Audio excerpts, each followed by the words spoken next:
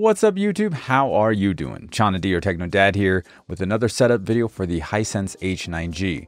Now if you have this TV, you'll want to subscribe up to see more H9G videos. They are on the way. Don't forget to hit that bell. Alright, today we are going to set up ARC so you can get Dolby Atmos from your TV's apps to the external audio device like an AV receiver.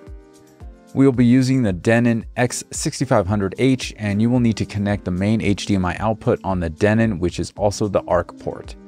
It's here in the middle with the white background. On the H9G, we will need to connect the AVR to HDMI 1, which is the ARC port on the Hisense. So here in the Netflix app, I searched for a movie called Okja, which is the first movie Netflix had with Dolby Atmos.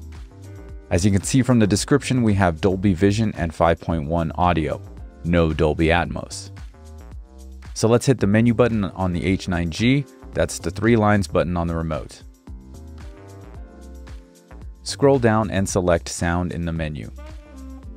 Audio output is already set to ARC, but if it isn't on your TV, go ahead and select ARC.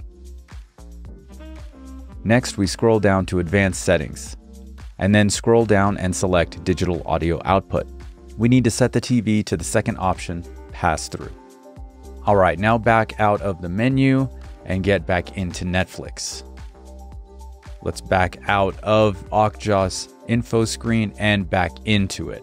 Now we get the double Dolby logo for both Dolby Vision and Dolby Atmos support. We can also confirm Dolby Atmos on the front of the Denon X6500H. Now, of course, you need to set up the Denon for ARC. If you don't know how to do that, I believe I made a video about that. So make sure you check the description box or the card up top. I also went into Vudu to see if we're getting Atmos there as well. And yes, we are getting Dolby Atmos in the Vudu app. And I wanted to check out if we get Atmos on the Disney Plus app, and it looks like we do not. It's still 5.1 audio, so it looks like the Disney Plus app on the Android TV in the Hisense does not support Dolby Atmos. Okay, so that's pretty much it.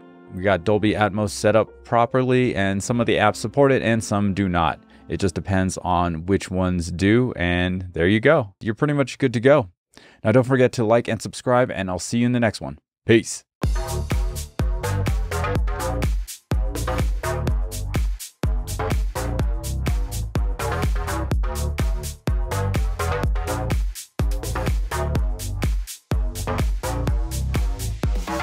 Be